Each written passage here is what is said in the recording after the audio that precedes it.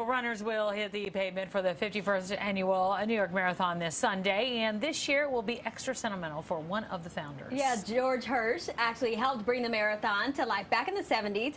Well, now he's passing the torch as he retires from the New York Road Runners, but now not before one last hurrah, and it's a G thing. G Thing, brought to you by Northwell, who believes when we raise health, we raise everyone. Northwell, raise health. 50,000 runners. The streets of New York City await you. Will cross the starting line at the New York Marathon this year. This is where the world comes to run. And while emotions are high for all runners and spectators, this one is going to be extra special for this man, George Hirsch. After more than 50 years with the New York Road Runners, Hirsch is stepping down from the organization, retiring next year. You started in 1970. When I started running, running here in New York was a really small band of people. No one cared about running. Right. Except for us, and we cared a lot. George, who had been part of the New York Road Runners, alongside running legend Fred Lebow, were co-founders of the New York Marathon back in 1970, the course circling Central Park.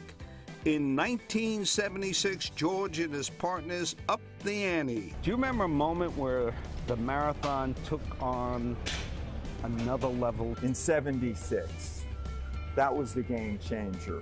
When a prominent politician, Percy Sutton, Fred Lebow, and I went to see the then mayor, Abe Bean, pitched him on a 5-borough marathon. The mayor agreed, and the rest is history. 2,000 people showed up, which at that time was unheard of for a marathon. 100 were women, and the two best marathon runners came to run. Me and you?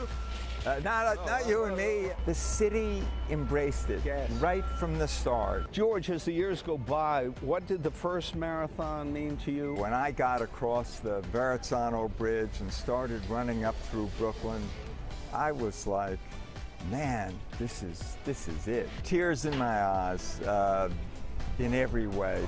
What does this marathon mean? As the years go by, you've seen a lot of them. This whole week for me it's all of it. It's like Christmas and Halloween for a kid. But also the city comes to life in a way that no other time of year we see here. I just love it.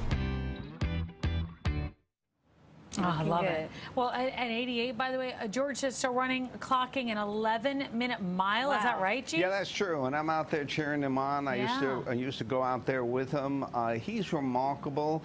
And one nice romantic story, he was met a woman on the bus of the marathon, and they chatted, and then he didn't see her again. And for the whole race, he was looking for her. And he caught up to her at the 5-mile mark. They finished the race, and they eventually got married and had a storybook marriage. Oh, that's great. Really, really good. That's a great And story. George was the intellect. Freddie was the visionary, a wicked combination.